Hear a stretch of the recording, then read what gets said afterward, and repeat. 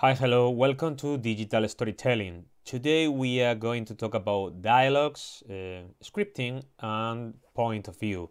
So far, we have identified different traditions and genres within adventure games and other kinds of digital storytelling products.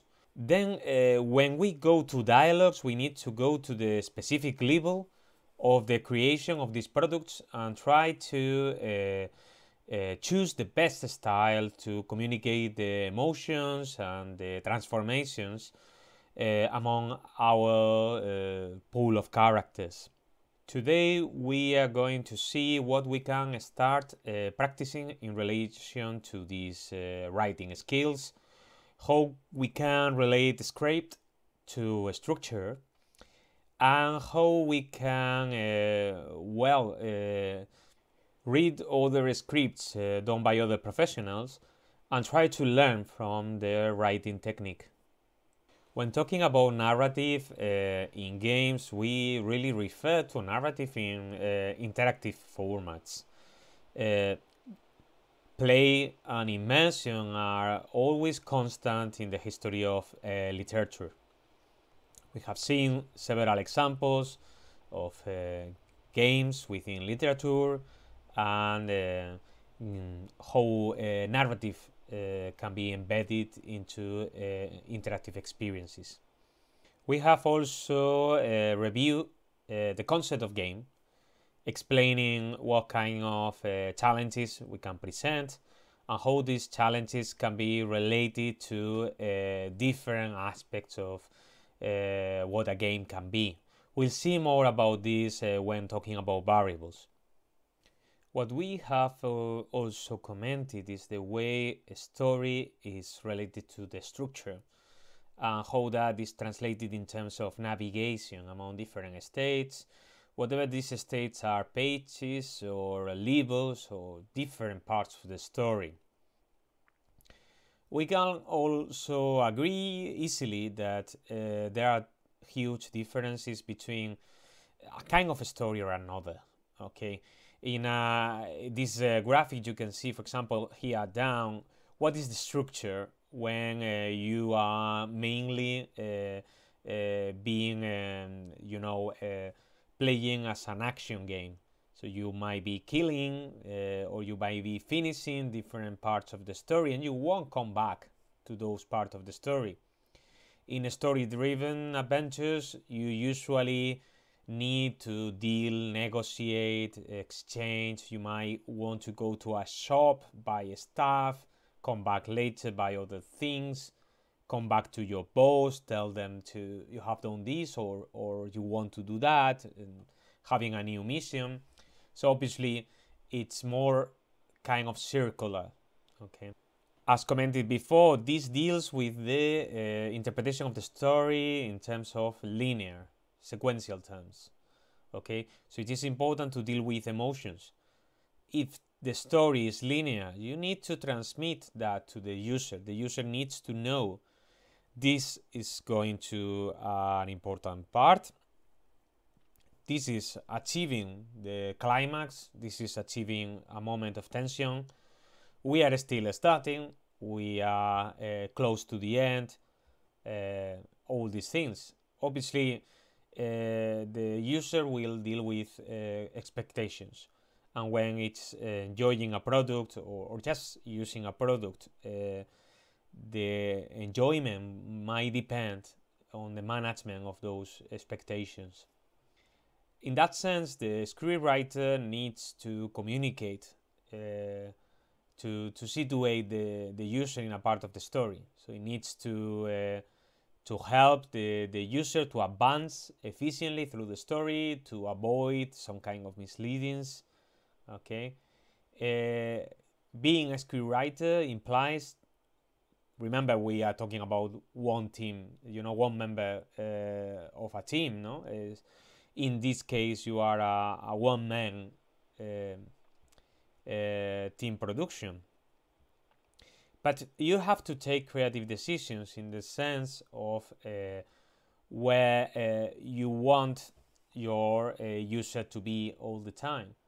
how much time you want your user to spend doing a specific part of the story, reading a specific part, these things. In big teams, a scriptwriter is expected to coordinate the team, to transmit some kind of message that is going to be communicated through different layers of information, through the user interface, through the animations, through the graphic design, through the the coding of different elements of the story. So obviously it's going to imply elements of coordination and also testing, the results. But when talking about stories, we usually need to consider who is the user. Who is the user in relation to the story? Is the user the main element of the story? Is it a spectator? Well, we need to differentiate in that sense different terms. Users are obviously the real people, the people who plays, the people who reads, the people who interacts with our products. Players or avatar are the personification, the embedding of the user in the product. Okay, so the player might have some capabilities, have some powers, some possibilities to change the story or just go through that. I mean, obviously that depends on the product we are talking about. And then we have obviously the character. The character is the main element only in terms of storytelling. So who's the story? Who is suffering the transformations that are a consequence of the different elements of the story? But who is the player? How we are designing the product, so the user can do things or it's constrained to some elements of interaction. So basically, for doing that, to design efficient players, we design for users that will take the form of players. Just to think about the difference between all these terms, thinking classical elements, we think, prototypical examples of what a video game, narrative video game is. You have, for example, Myst. It's a famous story, kind of a little presentation of facts. You need to start discovering by your own where you are, why you are there, what is the goal. It was a very famous experience at that time. It's from the eyes of the modernity looks a little boring. If you go to this example of Matt Moyo and you see what you have here, you might never realize exactly what is the story. You would think you are maybe the rat and this is the end of the story. Actually, and check the game, it's quite interesting. You are that little cucaracha and you are reincarnated and you are just avoiding different traps, including this almost dead rat. So it is a fascinating experience again. As always, stories depend on the point of view, depending on the on what story we are telling. Okay, so obviously the same events, when they are told from a different point of view, from a different character's point of view, then the story changes. In narrative, we have the use of narrative voices as well. Usually when we are working in literature, we do that as a way of taking distance, the needed distance from the consequences of the action, from the motivations of the characters, So we might sometimes adopt one point of view or another. We shift that point of view. And all these elements have mutated from literature to other media. The point is that when we talk about video games, like when we talk about movies to some extent, we cannot not adopt a point of view. We always tell the story from a point of view, from a literally, we have to show the story. That doesn't happen in literature, where you can tell the facts adopting a distance perspective, an omniscient narration. But in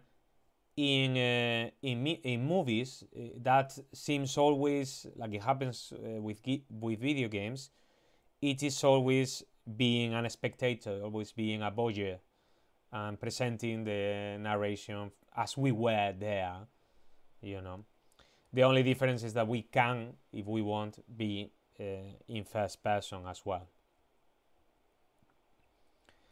It's important to differentiate between narration to focalization, which is another concept. Okay, so obviously we cannot use focalization 0, which is what I commented before in relation to other media. Okay, in video games and movies we have no 0 focalization. Okay, so we need to be observers, and that's why we have narrator levels. Again, these distinctions are very typical from literature, not that important to some extent to your production pieces, but it's important to know if we are referring to the same action, okay, of our characters, or we are describing the action of other characters, and if we want to shift from one level of narration to another in order to transmit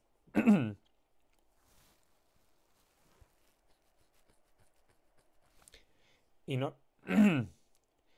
order to transmit better the emotions that are part of the story. Think, for example, in the different kinds of interfaces and how these interfaces are modulated by the different levels of narration and focalization. Okay, we have the God user typical perspective, typical interface from different games like strategy. Okay, it's external with internal focalization. Okay, and it's fixed. We tend to adopt a distant point of view all the time. Although obviously there will be some exceptions. There will be some games that you can adopt an external, but then later get a different point of view. That would be a multiple, like for example in imagine this kind of sport simulators, like you have your team and you can be the team manager and buy different football players, but then later you want to play and you are exactly the football player, and even with that you can change from one football player to another. So that would be a different case. Okay, very common as well, the puppeteer user. You are controlling a puppet, you are working on what we call third person perspective. The pilot user, you are inside the character, you are manipulating the character, so it's like piloting this kind of robot or the mecha, or you are inside the main character. And obviously you have others kinds of voices, for example in conversational adventures, where there is a description and you can be there more kind of like in a movie, but you don't really interact, you just observe what things are happening. Which one your story is going to adapt, that depends on the kind of implication you want the user to leave, and also the kind of game you want to create, honestly, because genre is going to determine this kind of interfaces as well. It's important to understand the conventions of the script So you can read and create your own scripts if needed. This is not really part of the assignment. You might be more comfortable creating storyboards or, for example, creating different level stages where you prototype the conversations and you more or less define the kind of sentences a character is going to be saying to other character. So it is not necessary you use these conventions. I'm just explaining them because I think it's very instructive to read other scripts. There is a clear reason that justifies why all scripts are very similar in terms of format. Adopting this kind of formats makes the scripts to be read at the same speed, and having that representation of the information makes you able to calculate the duration of the product. If a script follows an adequate format, one page should be equivalent to 1 minute of film footage. That is why it's so important to follow the margins, the use of caps, the double paragraphs, interlineate, all these kind of stylistic features. If you use efficiently the cinematographic vocabulary, you might be communicating with other members of the team exactly what you want to represent on the shot. I understand that there are different techniques when you do your story, and you might want to use real photography, or you might want to use graphics, or you might want to use video. But in any case, being able to communicate those things in terms of pre-production and in terms of communication among members of different teams is essential. A script is also referring to elements that are extra-diegetic, okay, or are related to the structure of the story, if you want. When are we going to move to another scene? Is there going to be music to allocate you, or sounds to allocate you in a new place? It is not a coincidence that most of the scripts start with day, night, exterior, interior, all these things. It is important to provide all the information, and that way, when you are producing a scene, you can allocate the resources needed to communicate what it is intended to. Our characters need to talk their own spirit, their own souls. They need to communicate what they have in mind, what they want to pursue. And it would be important when you write the scripts to think, or the dialogues, always to think the character is going to say that, how that relates to the motivation of the character, what is pursuing in the story, and to the scene, to the particular scene, how that relates to what the character is doing now. Okay? Each character is different. You need to create characters that are well defined and different from each other. You cannot create dialogues that can be said by one character or another or another. No, because then that dialogue doesn't seem to be well written. It doesn't seem to be appropriate for the character that you were thinking of. Nowadays, our characters usually speak, but they are quite concise and quite clear about what they want.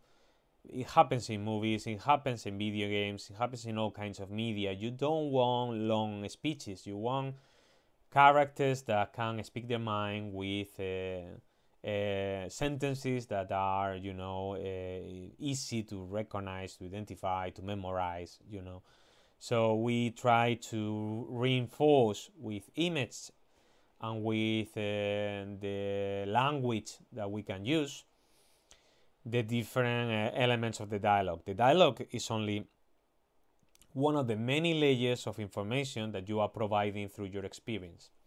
It doesn't matter what genre you are writing, you are always in the need of being critical, reviewing critically what you have writing and thinking, Is that necessary? Is that serving to the structure? Is that making the story to move forward? So it is important not to write as many words as you can, but to write the right ones. Writing, it's not easy to calculate. You are going to write a lot, but then later you might delete, and you might change the writing, and you may change it again, and that's perfectly fine. It's a question of planning structures, and when you have a proper structure, writing the dialogue always to match the specifications of the story, the goals of your whole product. You will see some transformation within the script to the final product. You might think in pre-production, I'm going to tell this, I'm going to express this way, and then later when recoding the voices or adjusting different elements, you would see maybe it's too long, or maybe are not the right words, or maybe I'm going to include another language in my product. The only way you can do is to prototype. Start with dialogues, start with the levels structures, then go to dialogues, then go to acting. See how that works when you pronounce the dialogues, when you recode the dialogues, and see if that needs some kind of adaptation. So that's all for today. Let's see some of the ideas, but basically we have been talking about writing for our adventure games, for our digital interaction experiences. We have talked about point of view. We have seen how video games have the possibility of adopting different points of view, even in the same product, not at the same time, but shifting from moment to moment of the narration if we want. And we have seen different conventions in relation to scripting. As always, some suggested activities, some directed work in relation to these concepts. I think it could be a good idea to have a look to scripts, screenplays, to see how they are constructed, how challenging is. Try to make the effort to read a screenplay that you remember, that you have been familiar with, you have seen the movie, for example, and see how those can be evocate, can be making you to remember a particular character from the game or from the movie or from the TV show, and thinking, was it that the way it was pronounced, the way it was said by the character? Think about why some characters are so well defined by the use of a particular dialogue style. So I suggested some other sources in relation to that, pointing out other examples of scripts. Probably the text of Stephen's writing for video games is kind of very, very useful for these kind of things, for writing, for different storytelling experiences, like, for example, particularly graphic adventures, but also for visual novels. Some other references that could be interesting, also available in the library, are related to the writing for TV. And that's all for today. I'll see you in the lab. Take care.